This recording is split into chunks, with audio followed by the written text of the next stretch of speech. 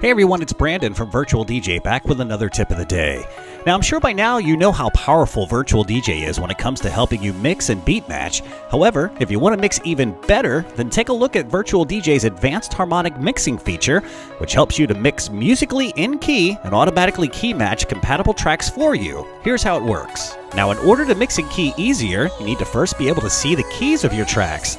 You can show your track keys in the browser by right-clicking on the tag header row and enabling the key field.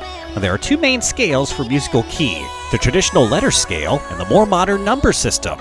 Now, VirtualDJ can show either by clicking on the key button in the deck information display. Now, while other DJ applications may show you the keys of tracks, VirtualDJ is different as it will not only show you the keys of your tracks, but also show what tracks are key compatible with the one that you are currently playing. Now, key compatible tracks will be indicated with check marks in the key column.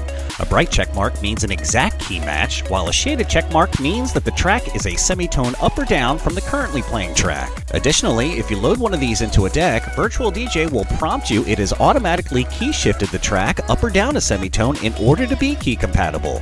It's that simple. No charts to memorize, no extra buttons to click. You can also quickly see if VirtualDJ has changed the key of the track, as the key indicator in the track deck display will change color and indicate a minus or +1, but we bet you won't even notice this shift, and your mix will sound even better now that the keys are complementary. After mixing into the next track, VirtualDJ will update the browser section and show which tracks are now compatible with the new currently playing track.